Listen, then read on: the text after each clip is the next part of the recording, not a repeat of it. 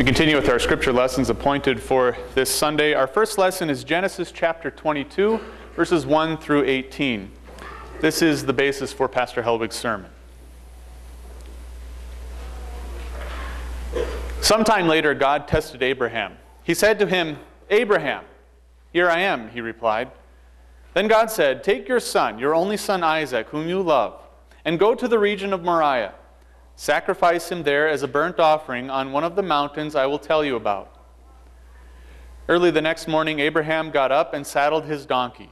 He took with him 2 of his servants and his son Isaac. When he had cut enough wood for the burnt offering, he set out for the place God had told him about. On the third day, Abraham looked up and saw the place in the distance. He said to his servants, "Stay here with the donkey while I and the boy go over there.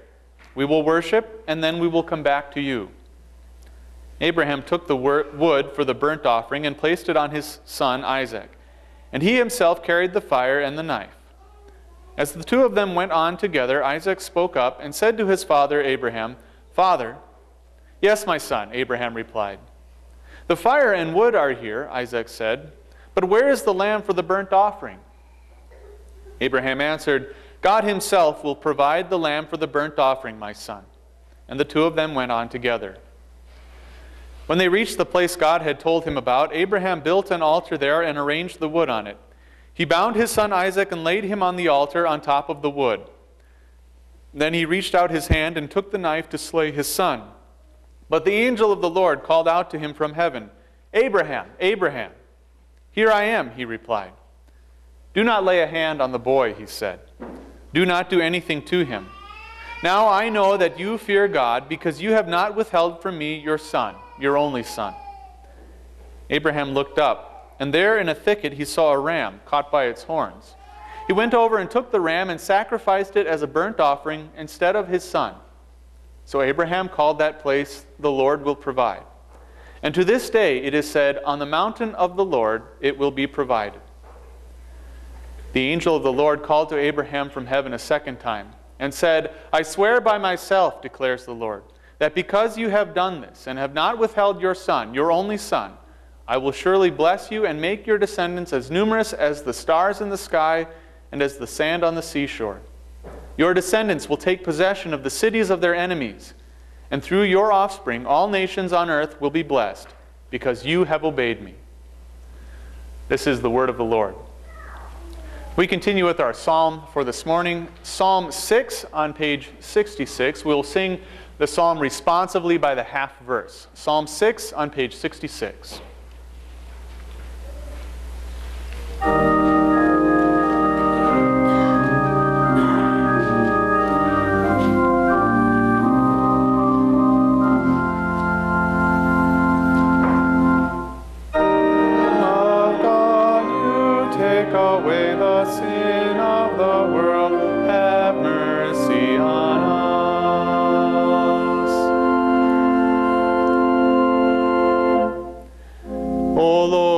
Do not rebuke me in your anger.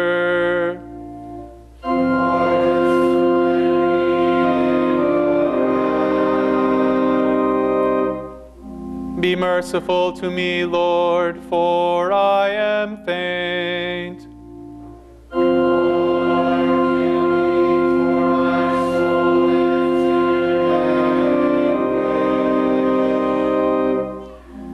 Turn, O Lord, and deliver me.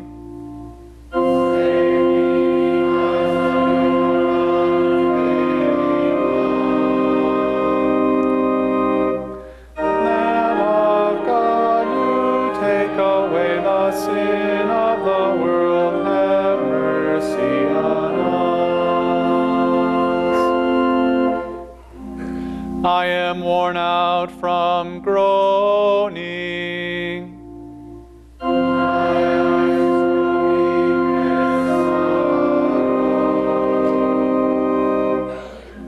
Away from me, all you who do evil.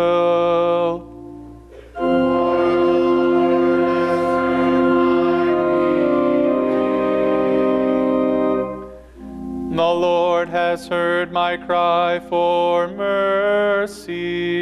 Glory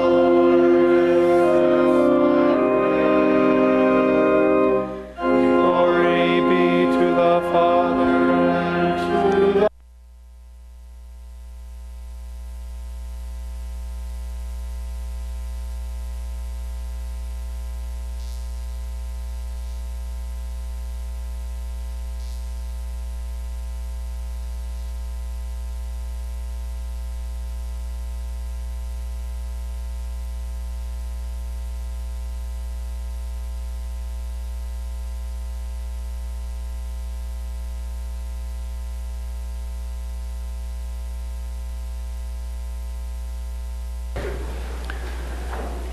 Our second lesson this morning is Romans chapter 8, verses 31 through 39.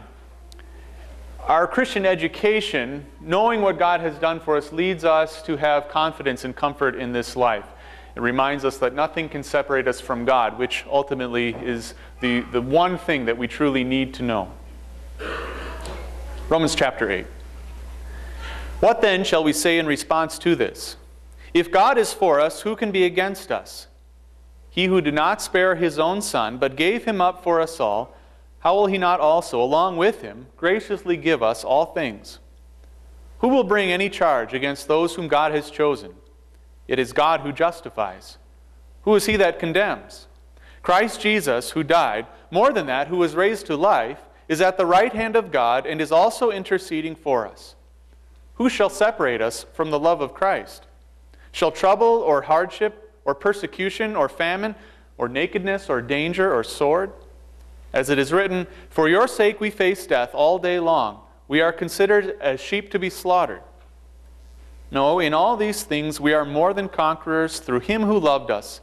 For I am convinced that neither death nor life, neither angels nor demons, neither the present nor the future, nor any powers, neither height nor depth, nor anything else in all creation will be able to separate us from the love of God that is in Christ Jesus our Lord. This is the word of the Lord.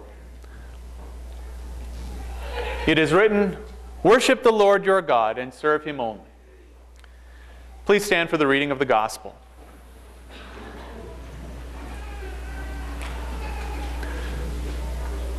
Our gospel this morning is Mark chapter 1, verses 12 through 15. Jesus was tempted in the desert. Oftentimes our education is the trials and temptations that come with this life. Jesus went through these things as well, but he came through them perfectly, which shows us that he is our Redeemer. Mark chapter 1. At once the Spirit sent him out into the desert, and he was in the desert 40 days, being tempted by Satan. He was with the wild animals, and angels attended him. After John was put in prison, Jesus went into Galilee, proclaiming the good news of God. The time has come, he said. The kingdom of God is near. Repent and believe the good news. This is the gospel of our Lord.